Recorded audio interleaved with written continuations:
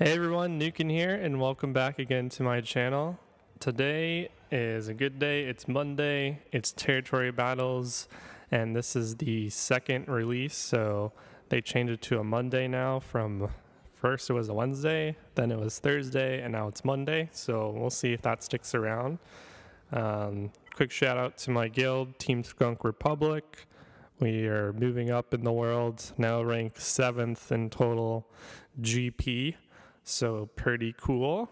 So let's hop right in. I've been gearing up a resistance team and messing around with it over the weekend in GW. So first, what we always do is we want to check the platoons. So let's go into there. Oh wow, they're already full. Okay, well, first world problems. Let's just see what some of these platoon characters were.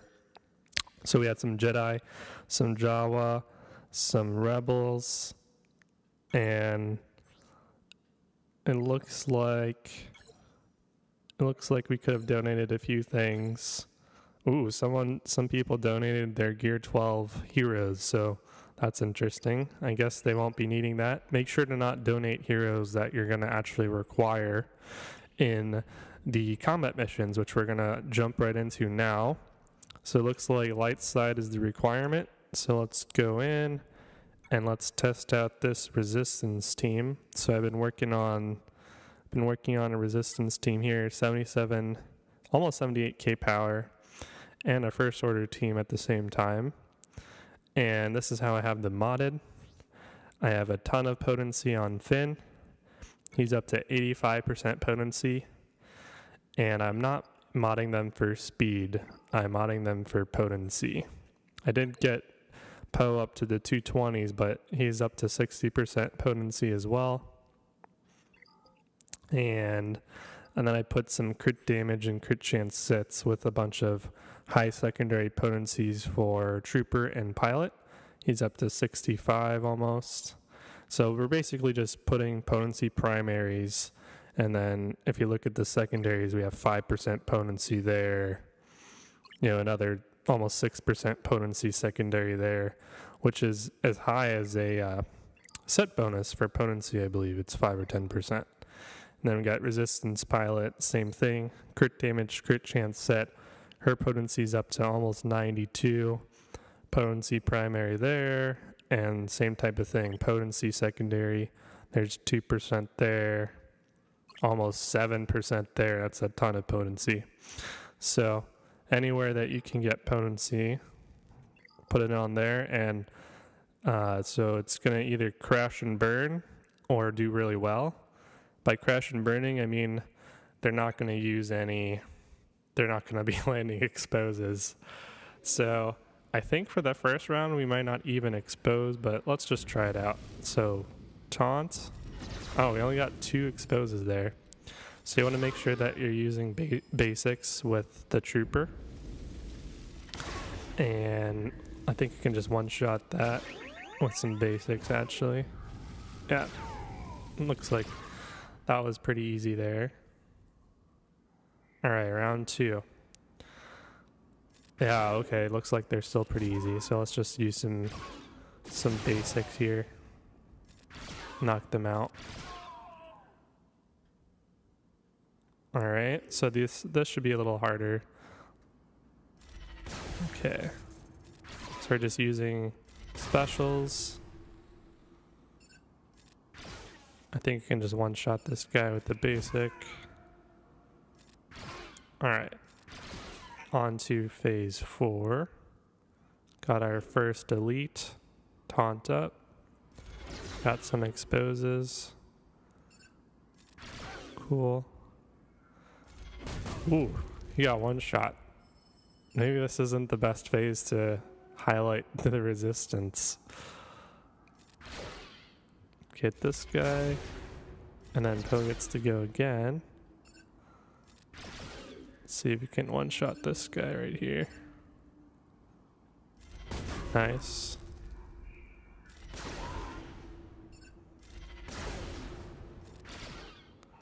Going into wave 5. Should be starting to get harder. So expose, So we only got one off, so we're forced to target that one.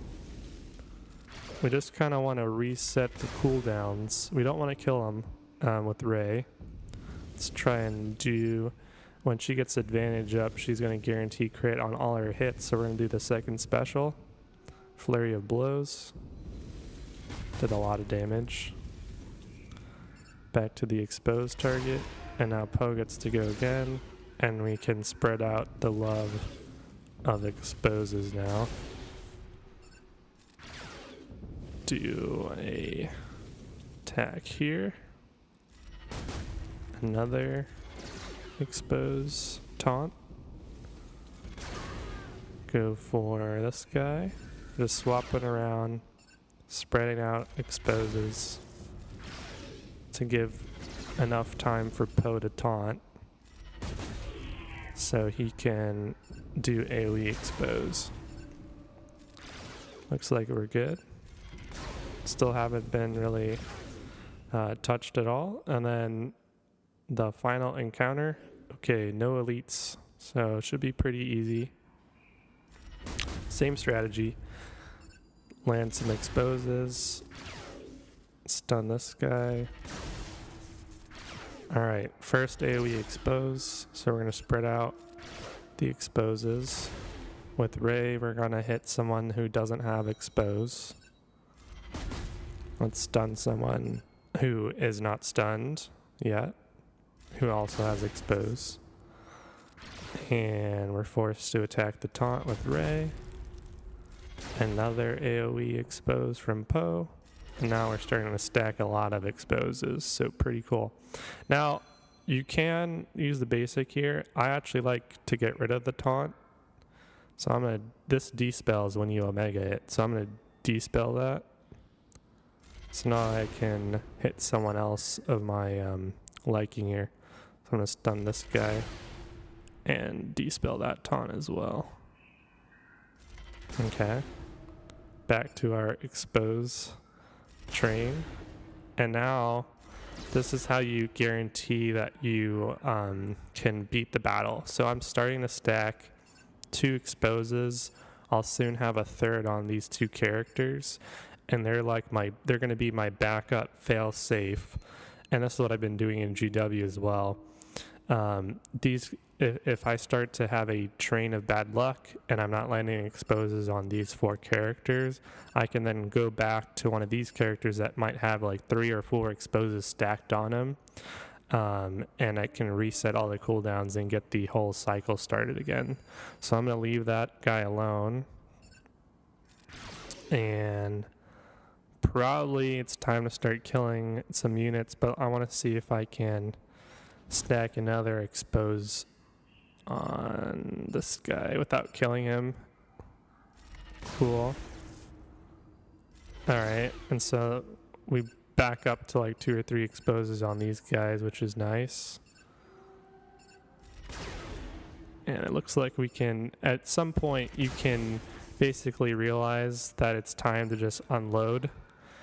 And you can just switch to auto or basic auto if you choose, and everyone will just fall over. 2, 3, 4, 5, 6. All right. And that's kind of how I've been using resistance in GW, and it looks like they do very well in territory battles. That's just a Zeta on Finn, so very awesome. And I can actually quickly highlight how it is in GW as well. Although it is probably the quest day. Yeah, we're supposed to hold our GW, but I'll try to simulate it on top of that. You can use R2, but I found that using R2 with the rebels is actually better, especially under a CLS lead, because Commander Luke has so much crit chance that he ends up critting so often that he's always going to cleanse himself, and counterattacking with a basic stun is just really strong. I didn't show Ray's mods actually. She doesn't need any potency. She's at 5%. And I gave her a lot of flat offense, so 56 there, and some crit chance as well as secondaries. There's some crit chance secondaries there, some crit chance secondaries there, crit damage triangle for sure, and a offense cross, so pretty good. And she doesn't need any potency because she has no exposes. And you know what? I think I should probably Omega that, maybe, but she's using her special so often I'm going to hold off on that. And yeah, this is the OG Resistance team. You can use them in the tank raid as well. See if we land any exposes here. And start a train for Poe to go again. Yep. So then I would probably make Jedi Counselor my failsafe and ignore him and focus on someone else. For example, Boba or whoever else has expose.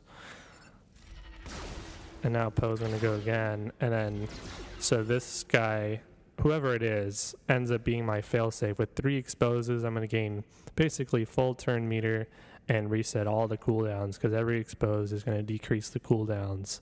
And I'm not gonna finish this battle because we're supposed to save it for tomorrow. But that's basically how you would use resistance. You save that guy for last, and if everything is starting to fall apart, you make sure you hit that expose on that target that you've been saving exposes up, and you can get back into the game. Alright, so I hope you got something out of this video. Resistance are really strong. I plan on doing some more videos with them. And I'll see you guys next time. Good luck in territory battles. Let me know how your guild's doing. And if you're interested in joining my guild, the Republic, drop a comment below or find me on Discord. Links are in the description. And we'll be in touch. Cheers. The